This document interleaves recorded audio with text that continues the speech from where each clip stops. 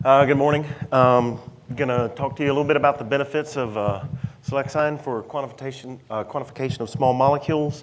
If you went to the ASMS in San Antonio, the first part of this presentation will look familiar. Then after that, it opens up to some more recent stuff.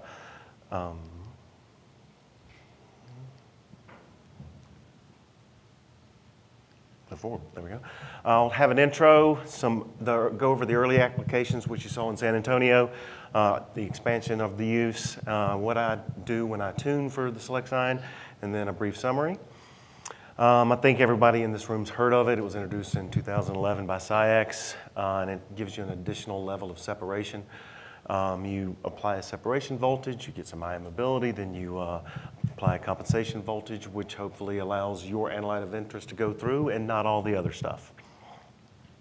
So this is from the 2017 ASMS, or 16, sorry, how to separate the wheat from the chaff from small molecules.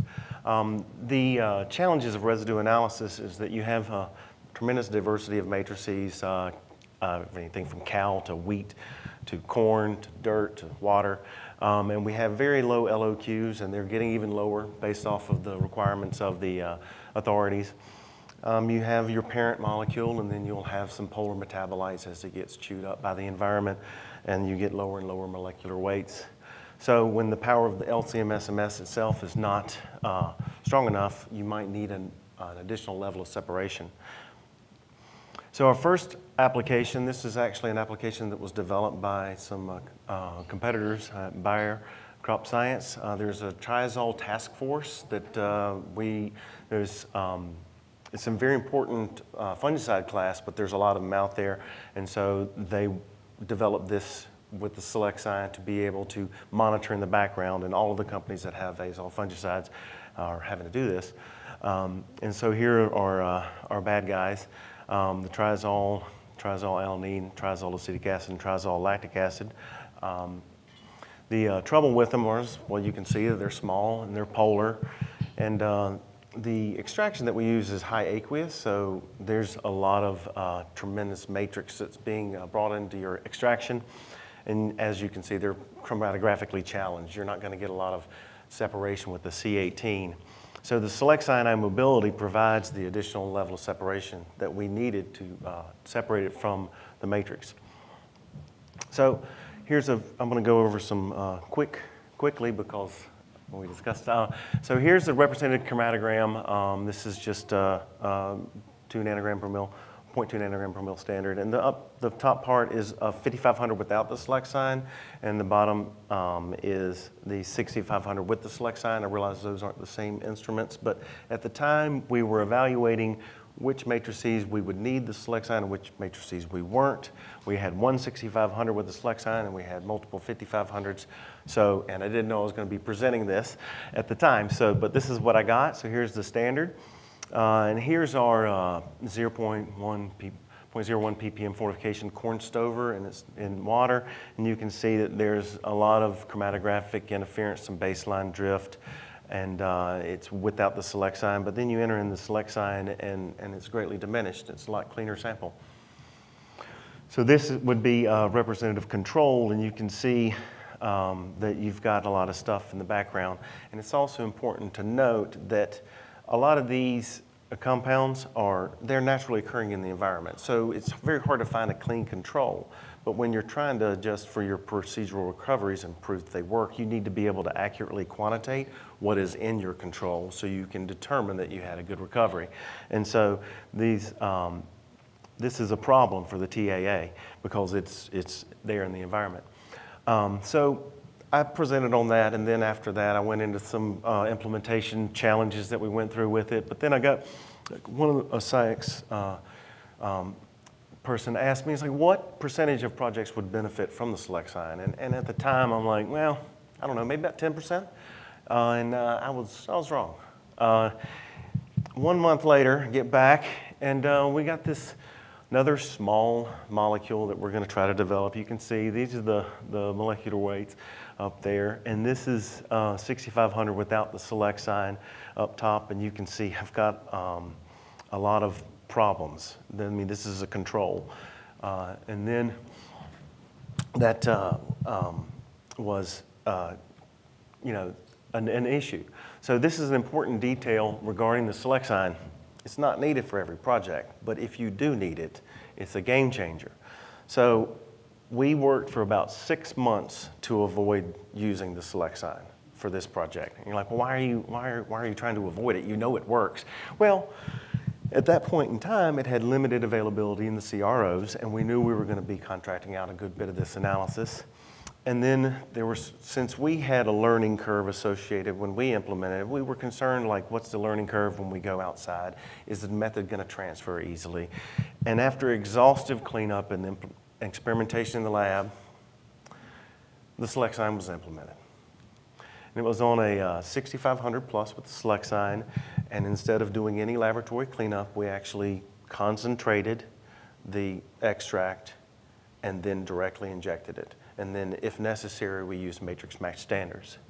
So here is the representative standard on top with the SelexION, or without the SelexION. You can see this very high background, and this one runs in negative mode.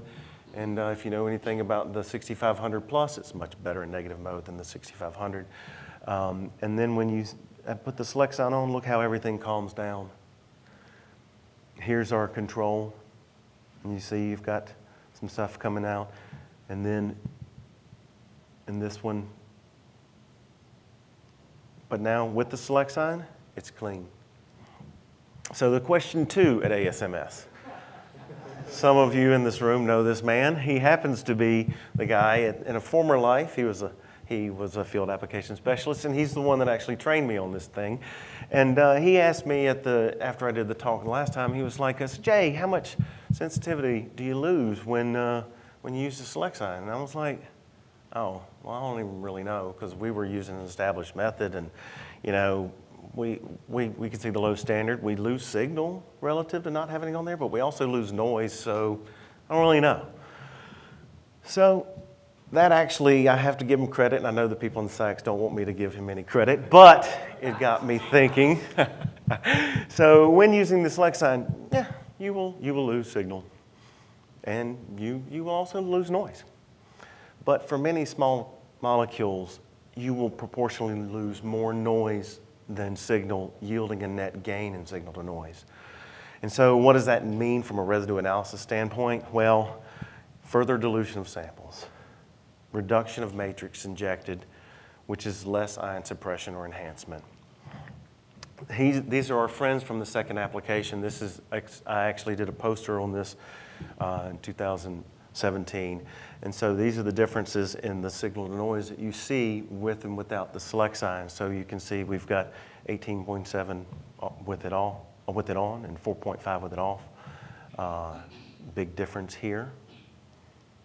You can see the common theme here is that you're reducing the signal, but you're reducing the noise much more. And this is unique to, if you were going to do this with a larger molecule, you're not going to see the same yield. Like if you're doing something like fipronil, you don't need the SelexION. But when you go really small, especially if you have a small molecule where it's a carboxylic acid and you're losing CO2 only, that's where it really is a tremendous benefit. So this second application showed us the double bonus. You see that we had the excellent DMS separation of the matrix. So from those chromatograms you saw that, yes, we got rid of a lot of the matrix interference, but we also allowed for, we were able to lower our standard curve, which meant that we didn't get to dilute here, but we didn't concentrate as much, so it's the same effect. So this application, we had the concern, can we do this somewhere else? It was successfully transferred to a CRO, and over 2,000 samples were analyzed. So the next, here we go, we have a registered insecticide. This is on a 6500 plus. This is a pollinator study, so we've got very difficult matrices. I don't know if anybody's worked with pollen before. It's very diverse. It can be very challenging. We had a very low LOQ for this, so we had to go to 5 ppb, and it was the double bonus again because, one, without the SelexION off, we couldn't see that low standard. Now we can see the low standard, and it helped us separate from some chromatographic interferences. We also had an herbicide metabolite in water on the 6500. We need a 30 ppt method LOQ. So without the SelexION, we needed to concentrate in the lab. With the SelexION on, we just put the water in a vial and inject it. Now we didn't actually use that for this method because it was for an enforcement method, and so the method, the owner wanted to say, well, you know, we'll just clean it in the lab. But the example still holds in that, you know, the SelexION had a tremendous benefit. This is one thing that we're working on currently. We can see this one, that's one, this molecule is not that sensitive to begin with because you're at 0.1 nanograms per mil, and that's a 100 microliter injection. But you can see where now we can see it with the SelexION where you don't have that without it. So we did have one example where we used isopropanol as a modifier. This is dicamba. It's a small molecule. It goes in negative mode, and the only viable transition for this is the loss of CO2. And so it's got a very high background, and we actually had SCIEX demo this for it before we bought our original SelexION, because we were, at the time, we thought we might have to do some more field trials. And here's what it looks like. So this is, you can clearly see that we can even go lower with this standard. This is 0.02 nanograms per mil. So I'm going to go a little bit over the tuning with the SelexION. We have the separation voltage, compensation voltage, resolution enhancement, and the temperature and the modifier. The tuning strategy that I use, this is just the way I do it, so I'm just sharing what's evolved. You tee in your analyte with flow, and you use a similar mobile phase composition about what you think it's going to elute in, and a similar flow rate.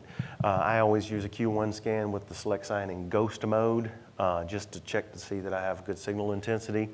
And then you shift over and you use an MRM transition when you're going to use these, because if you just use Q1, you actually might have an additional peak in your ramp that you mistakenly pick. And then I acquire them so that I can, not only can I refer back to them, but I can actually send a WIF file to a colleague and say, hey, here's what I did. This will give you a good starting point. And so another thing that kind of, you need to let the SelexION warm up. So it takes about 20 to 30 minutes to get hot to where it'll settle in. So I generally now I do, instead of doing the FIA later, I just start teeing it in, and I just, while the SelexION's warming up, I start going and optimizing for the ion spray voltage and the gases and the temperature. So once I start collecting the ramps, I use little small steps in the voltage so that I get a nice clear picture, because if you do too wide a step, you get a jagged thing and you get a really nice picture. I'm going to have some examples here of at least of one that I thought was pretty interesting. You can see here the WIF file, so I've acquired it all into the same WIF, so that way if I'm wanting to look at this, I don't have to go and open up each individual file. I can just like scroll through and look at all the separation and watch the molecule as it moves. So the tuning summary is that I generally, I'll use the separation voltage range from like 1500 to 3750. I don't use 4000 because more times than not, I'll end up arcing it out. And it's not a big problem, but it turns it off, and now you don't have a run. I test the molecule on DMS temperature low, medium, and high. I use the DMS resolution enhancement. I tune it for open and low. When you go from open to low, you're going to lose, depending on the molecule, anywhere from 30 to 70% of your signal. And then sometimes I'll actually look at it in off.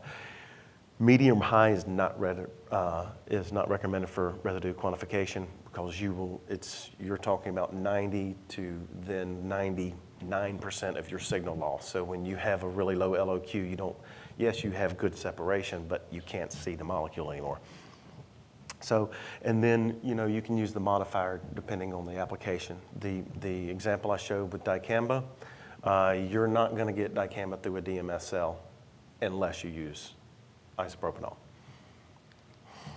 So here's an interesting profile. I've probably tuned around 80 to 90 molecules overall for this, and usually you'll see a trend upward where you'll have the intensity goes up and then you'll see it gradually drop off.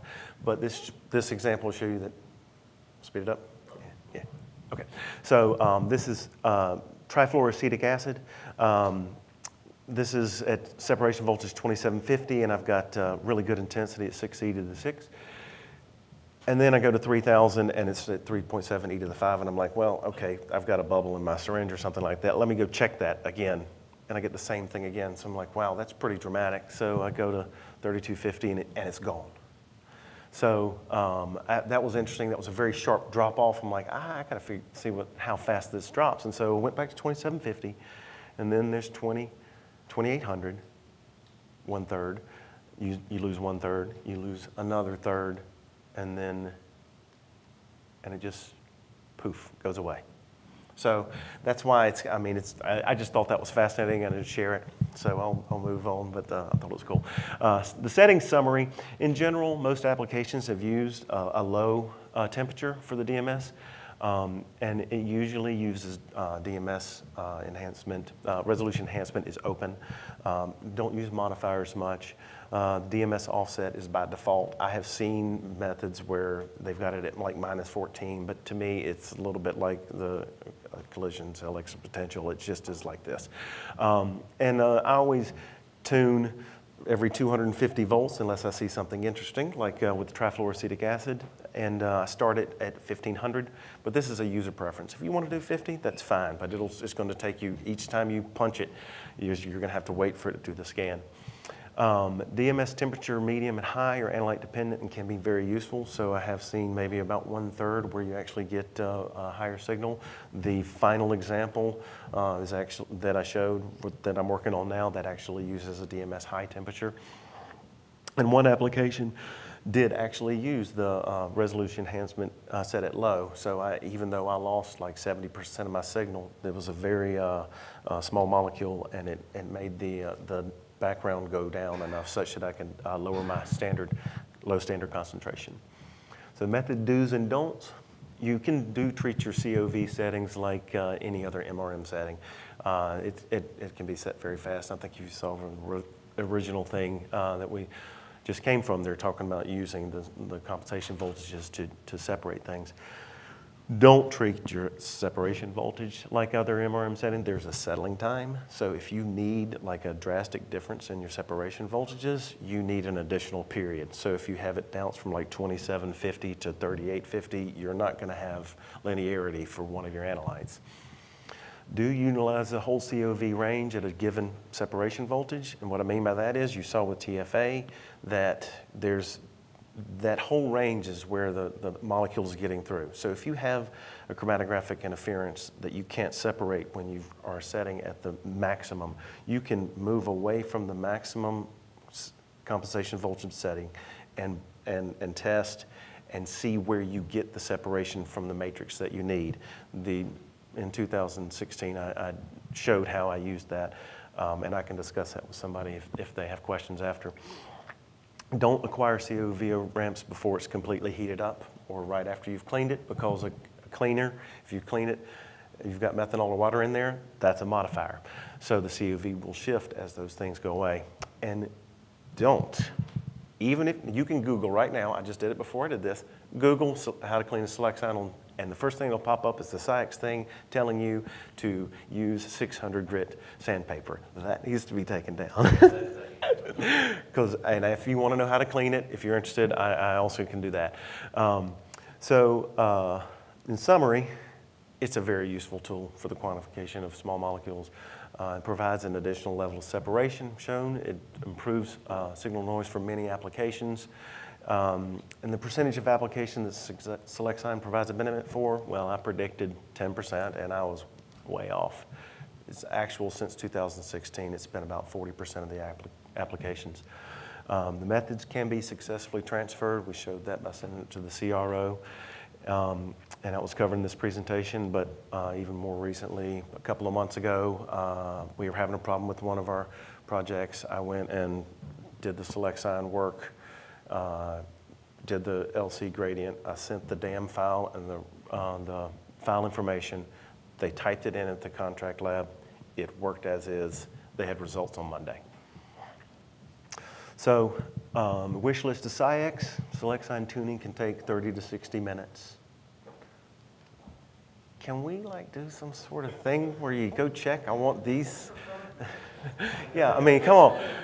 So anyway, I'd like to acknowledge my colleagues at APD EFR and ACT Products in our Research Triangle Park, North Carolina, and SCIEX support, especially Ray and Scott, and Paul Winkler is the crazy guy in the pot suit, and Daniel Zorzen's our service engineer.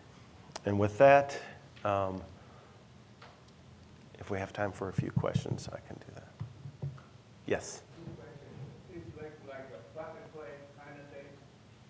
Like you have 6,500, you just buy a piece of silicon and put it in. Well, I mean, it's after you write a check. So it's, if we go back to the very beginning. Okay. Yeah, so it's a box. You do install it on. And you can take it off and put it on, but it is an additional device on top. You can upgrade your instrument to include SelexION, and Yes. You don't need to break vacuum to put it on. Is that, yeah. And you had two questions? When you said IPA as a modifier, what Yes. do you mean by adding? There's a pump on the system where you have a bottle of whatever modifier you're going to put in, and it actually introduces it into the cell. So, yes, it's going in. And so when you're setting up your method, it actually prompts you, do you want a modifier? And you can say none, in which case the pump will not turn on. But then when if you select one, you can do low, medium, or high. Yeah. If you don't have any questions, thank you again. Thanks.